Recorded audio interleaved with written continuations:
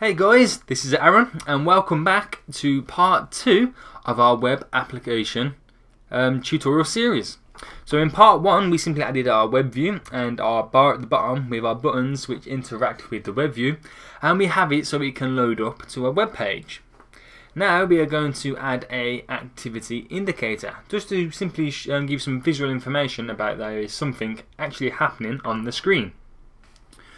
So we can start by simply adding the outlet for our activity indicator. So after the web view here, we can do IB outlet space UI activity indicator.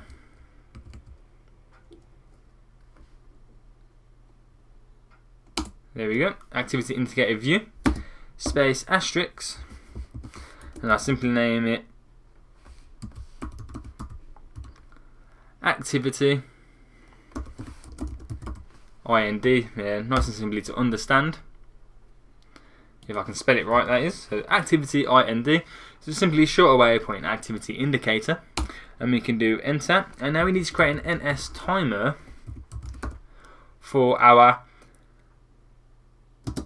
activity indicator. And I'll simply name that timer and that with a semicolon. This will mean so we can kind of animate and function and spin around, give it the animation effect to the activity indicator. So once we've done that, we jump into our viewcontroller.m, and just after the bit of code there where we set the web view to load up our URL, we simply do bracket WebView space add subview, and the subview we're going to add is our activity indicator. So the activity IND, or however you named it, and that with a semicolon. Now we can do the coding for our timer, so we do timer space equals space bracket NS timer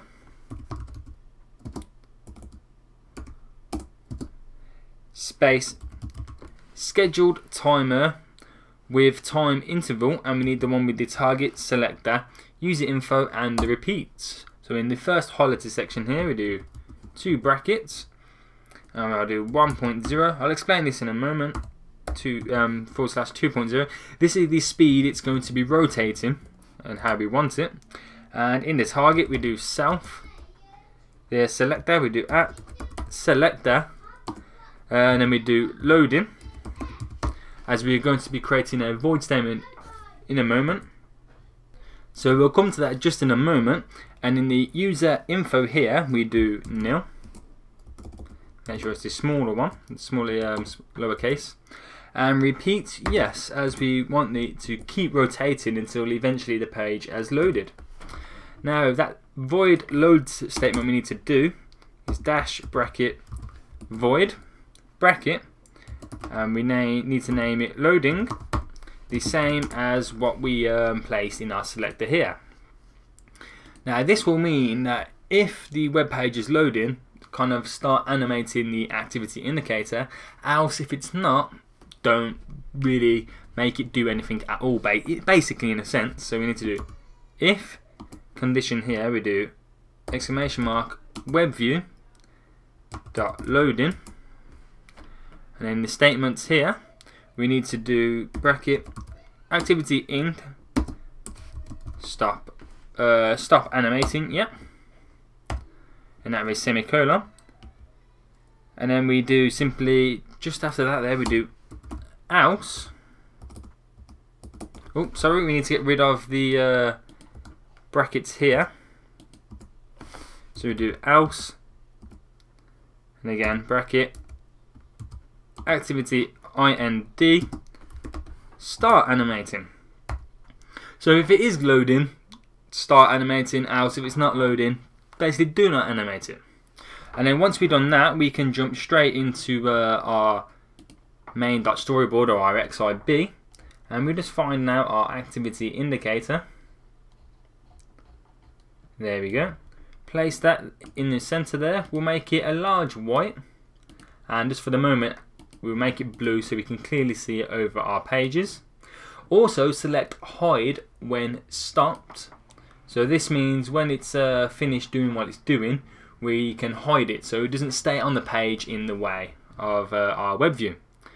And then we need to link up the connection, so we get the activity indicator there, and simply drag and drop and place it there.